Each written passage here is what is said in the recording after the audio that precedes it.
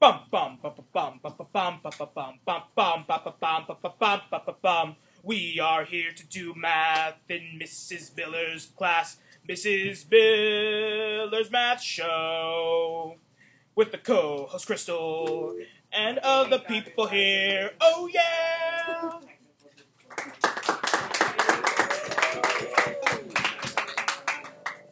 Oh my, that is. All right, here we go. So here today, you guys, here is the deal. We are doing the most important topic that we will do in this class all year, today and over the next few days. We are doing factoring. So let's have an honest moment here. Clap if when the word factoring is out there in the ether, you have a negative reaction to it. Honest. Good. Now, clap if when the word factoring is out there, you have a positive reaction. Okay? And clap if you really just don't have a reaction. Like, it is not. Okay, let's go. We're split. Okay, you can. That's true. Okay, well, you all are in luck because factoring is like the best thing ever for me. I love factoring. And so does Crystal. So, you are in good hands for factoring lessons. So, here we go. Here's how we're going to start out. Anybody know what factoring means exactly? We hear the word, and it freaks us all out. Samantha? Finding common numbers that are in the variables that you have. Okay. And the terms. Good. Everybody give it up for Samantha. So she said finding what terms have in common. And what do we do once we find terms that are in common? We factor. Let's run through our terms. We've got sum, difference, add, subtract, multiply, divide. So far we have added and subtracted polynomials. We've multiplied. What's the one thing that is left that we haven't done? Divide. Okay, so factoring is dividing. It's like a fancy word for divide. Dividing into parts. And there are many, many ways that we're going to do this. Okay. One of the most common ways, like Samantha was mentioning, is by using what's called the greatest common factor. What is the greatest common factor? So this is something that we all have done at one point or another. Greatest common factor, what do we think? Shuggy?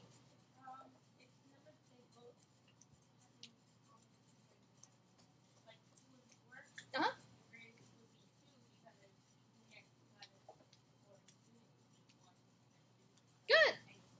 Good. Everybody give it up for Shuggy. We're going to write a definition after we get everybody's input. Thane. It's the biggest number that can go into both numbers. Okay. Everybody give it up for Thane. Biggest number that goes into both numbers.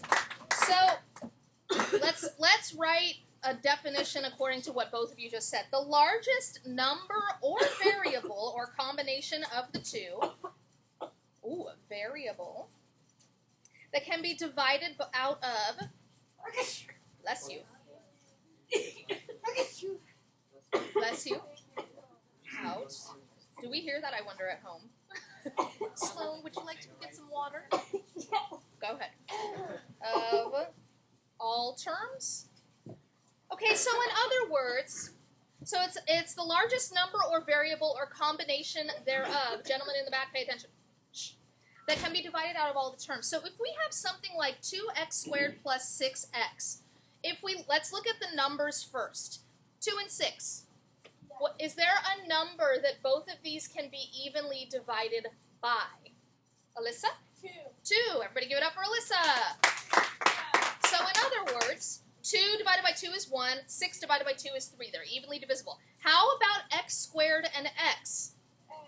X. Good. Everybody give it up for yourselves. Whoever participated on that one.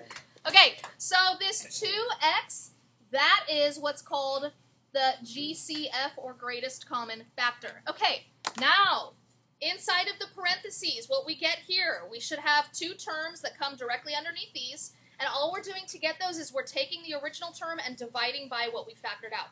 So 2x squared divided by 2x, who can tell me what that comes out to? Samantha? Okay, good. Everybody give it up for Samantha. Cool. All right, questions on that? Okay, so that would be the factored version of that. All right, so you always, always, always want to look for a greatest common factor. Actually, you want to do two things. You want to make sure that your polynomial is in descending order, meaning the highest exponent first, followed by the next highest exponent, and so on. And then from there, you want to look for a greatest common factor, okay? And then from there, we have a bunch of different methods that we're going to use. One of those methods is what's called factor by grouping. And we use factor by grouping when we have a polynomial with four terms specifically. Keep that in your mind, 4 terms. And you group together by 2 and 2, 3 and 1, or 1 and 3. So let me show you exactly what that means. If we have something like AC plus AD plus BC plus BD, I will say that initially when you look at something like this, this has 4 terms again. There's one of the terms is right here, 2, 3, 4. Okay, so initially when you look at this, you try factoring by grouping together 2 and 2. Okay, what does that mean? That means you take the first 2 terms and group them together, and they are their own group. So AC plus AD is its own group. And then you group together the second 2, and they have their own group, BC plus BD.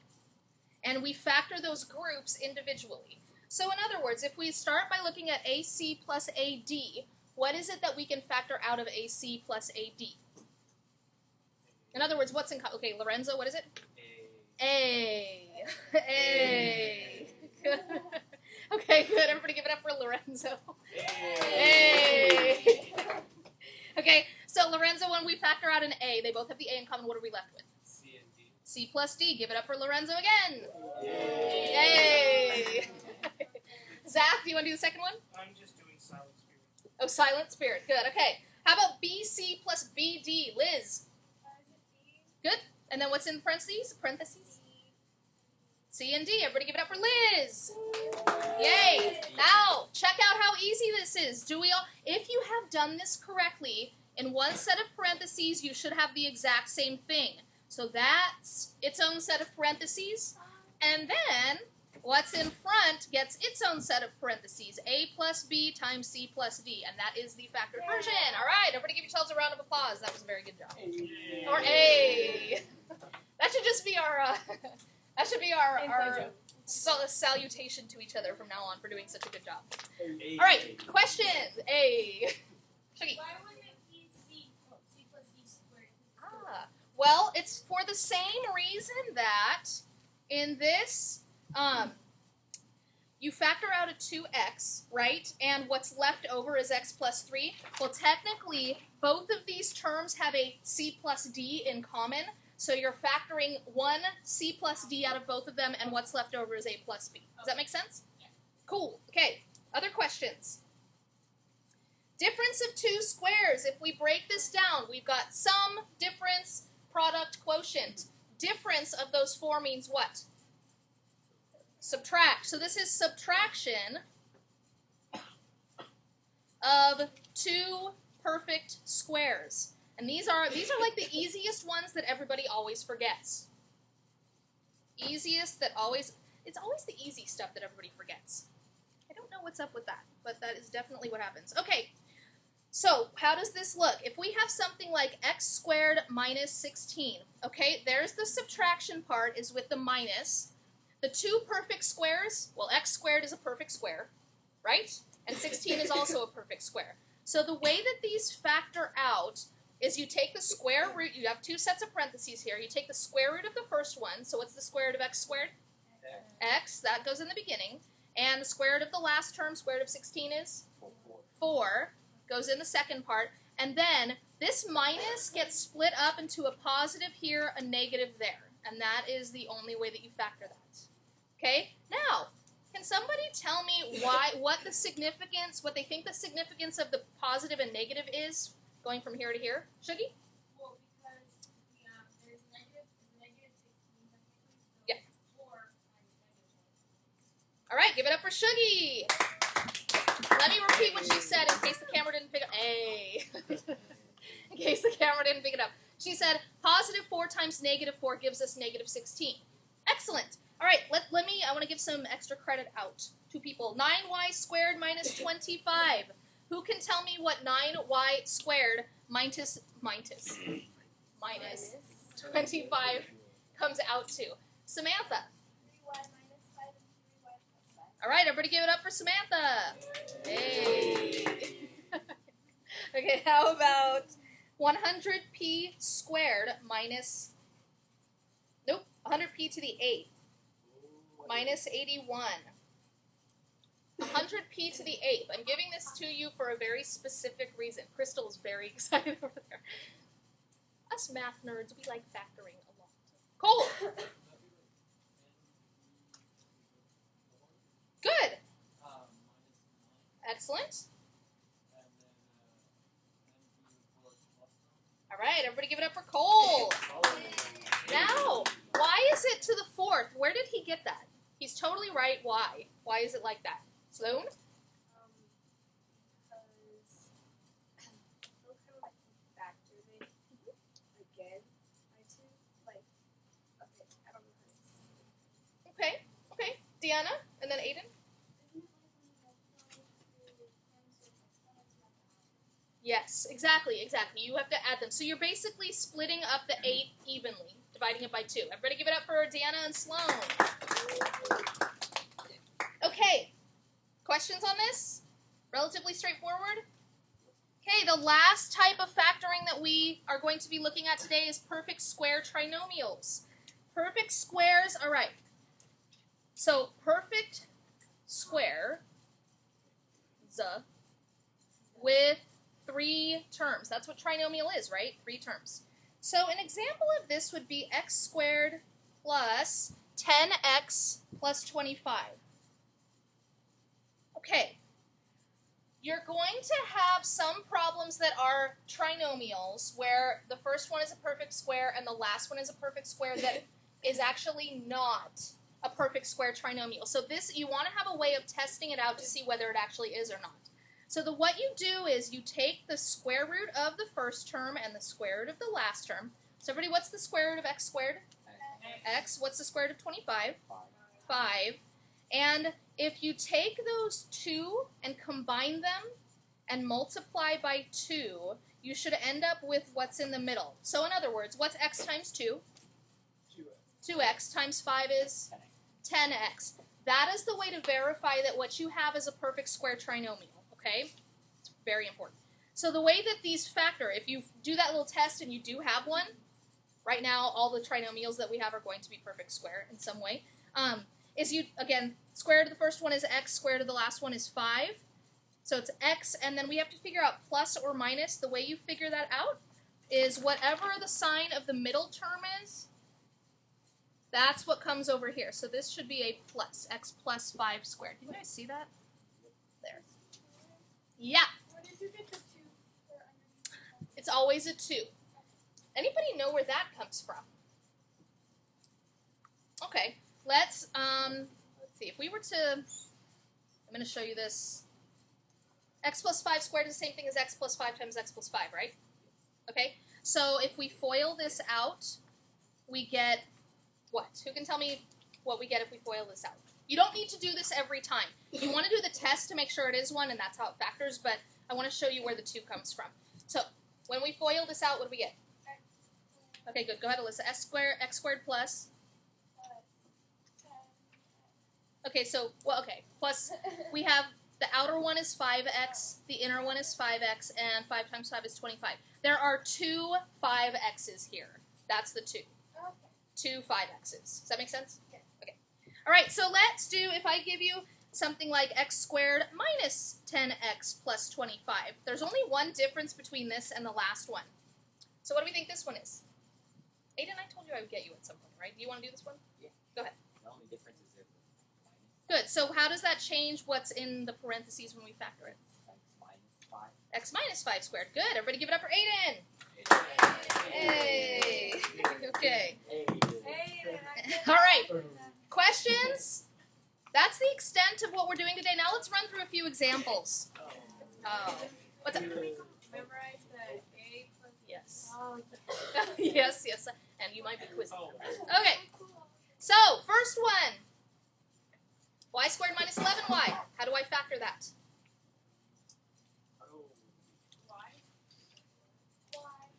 Okay, good. Y. Alyssa? Because they're the one that they have in common is y. Good. So we factor out a y, and we're left with what in common? What inside? Y minus 11. Everybody give it up for Alyssa. Okay, nobody, don't overcomplicate that. What about the next one? 3y squared minus 3y minus 9. Rebecca? Good. And what do we what's left inside? Y squared Uh-huh. minus y, or minus 3. All right, everybody give it up for Rebecca. Okay. Y squared minus 6y plus 9. What is this? We just talked about this. Samantha? Y minus 3, and if I put a y plus 3 on here, you're close. You're close. Anybody want to modify that a little bit? Zach? Not quite. Not quite. What'd you say? Yeah, that's good. Y minus 3 squared. Everybody give it up for Samantha. Now, how can we verify that this is, because this type of factoring is a perfect square trinomial. How is it that we can verify that it actually is one again? Aiden? You would do y. Good. 2. Uh-huh. 3. Good. And if we get what's in the center, then we have a perfect square trinomial. Everybody give Aiden a round of applause, or an A. All right. How are we doing on questions? We can do silent spirit if you guys want. All right, what about this one? Do we want to get people up here? Are you guys tired of having to deal with me up here? No, we don't want to get people up here? Alyssa. Is it x plus 7? Good. Everybody give Alyssa a round of applause. An A. Okay, now, Y or silent spirit? One of the two. Okay. How do we verify that that's a perfect square trinomial? She factored it like it was. How do we verify that it actually is a perfect square trinomial? Liz? Good? Uh-huh. What do we have to multiply those? Times 2. And do we end up with what's in the middle? We sure do. All right, everybody give Liz a round of applause. Or an A, or a silent spirit. All right, cool. All right. Next one. You guys want to come up? Do people want to come up? Aiden? You want to come up? Sure. Cool. Everybody give it up for Aiden. That way I can get music going instead of listening to my voice. Hey.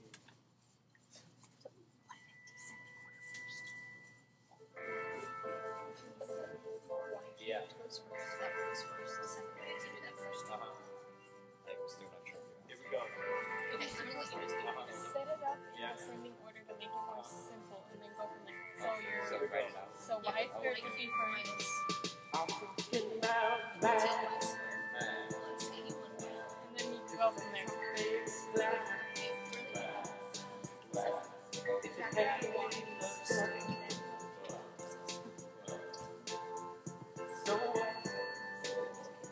So bring it down.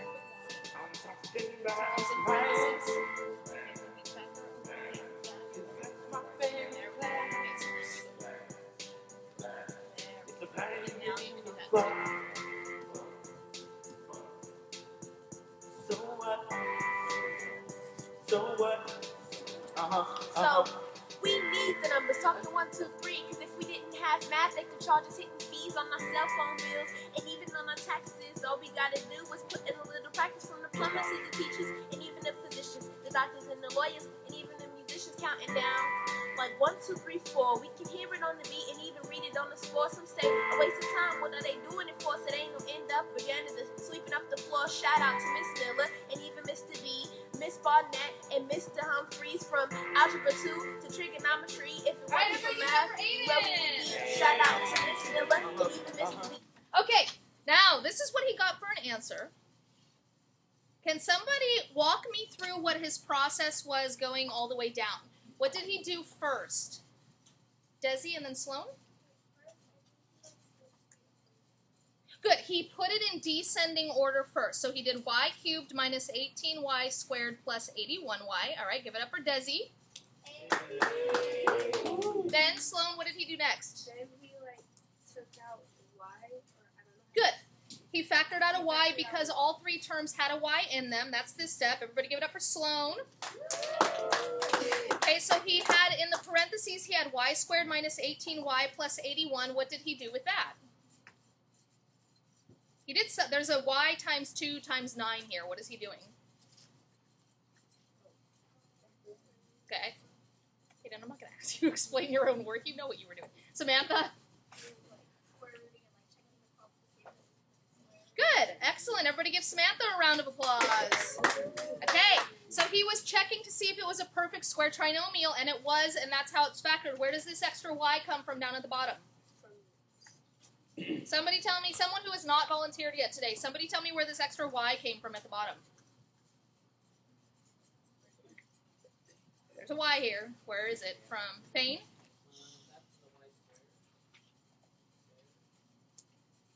From the y squared. Sort of, but not really. Alan? We're good. Everybody give Alan an A. Okay. So remember, he factored out a y in the very beginning. He's continuing. He bring that down. You don't just leave it off just because you feel like leaving it off. Keep him as part of the problem. Brandon, is that a hand? Ah, why? Somebody tell me why it's a minus instead of a plus here. Desi.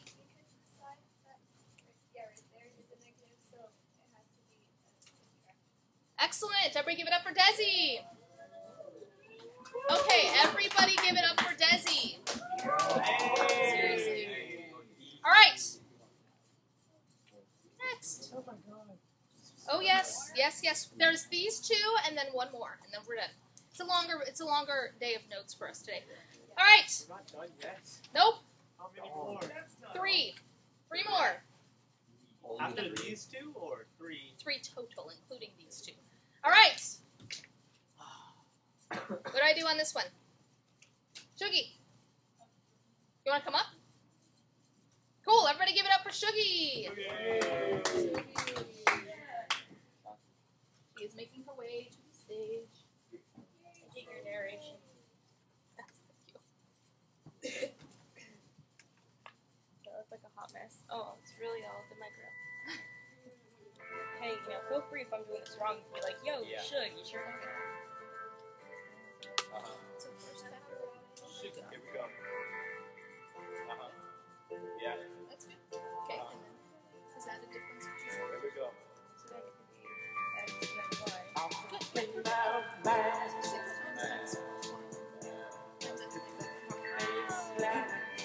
That's it. Cool. Oh, Okay. Everybody give it up for Shuggy. Yay. Okay.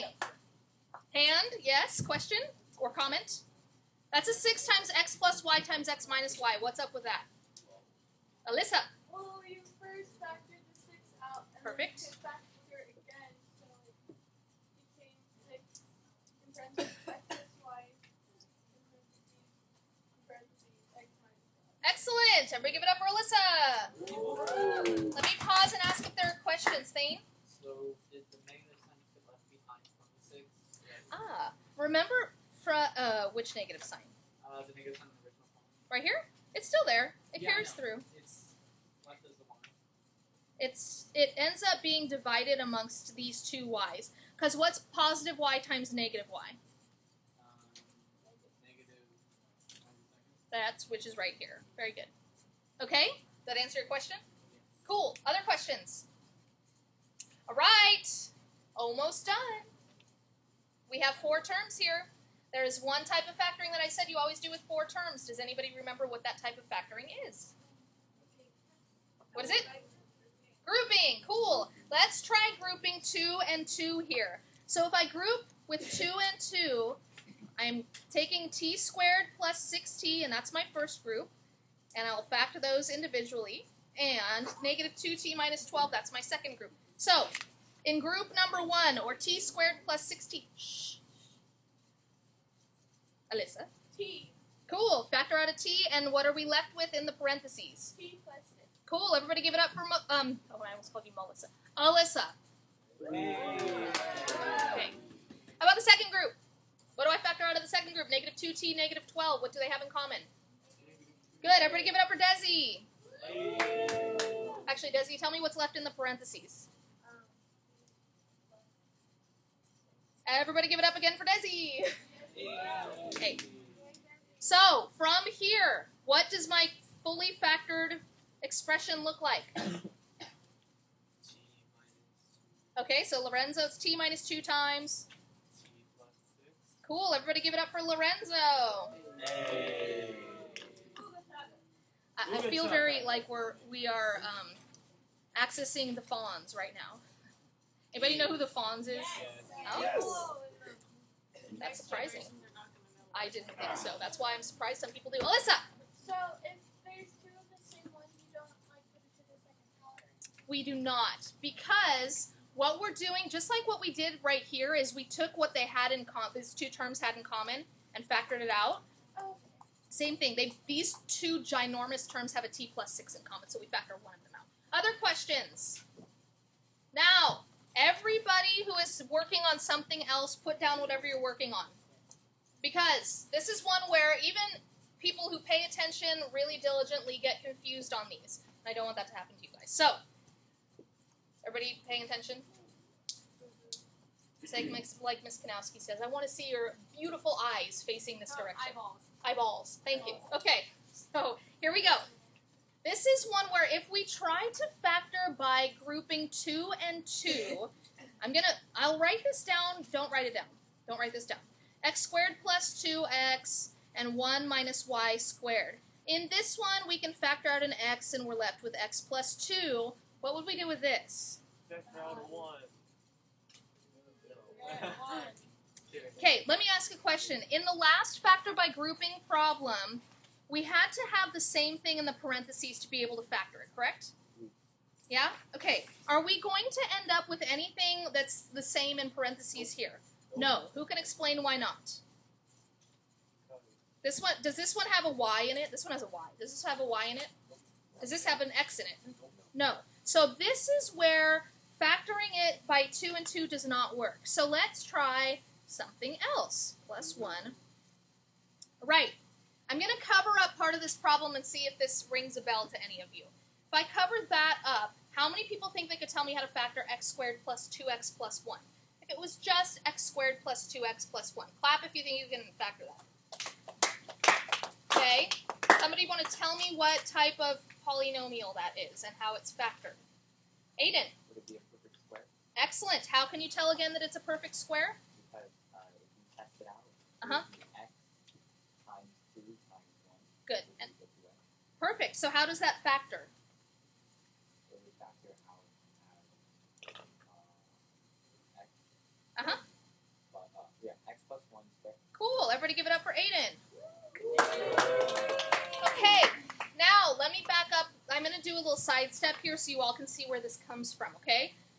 We had a problem earlier where we had x squared minus y squared. And can somebody remind me how that factored? X squared minus y squared? Slow? Cool. Everybody give it up for Sloan. Okay. Let's just say for the sake of this problem that that plus 1 does not exist. If that plus 1 does not exist, don't we have x squared minus y squared again up here? Yeah, the only difference is the plus 1? Okay, so if we factor x squared minus y squared as x plus y and x minus y, again, I'm going to choose to ignore that plus 1 for now, and say that this factors to x, leave a space, plus y, x, leave a space, minus y. What do we think that is supposed to go in that space? Plus 1. Plus 1. Okay, so we just bring that 1 down, and that is the factored version of this. Okay, questions on that?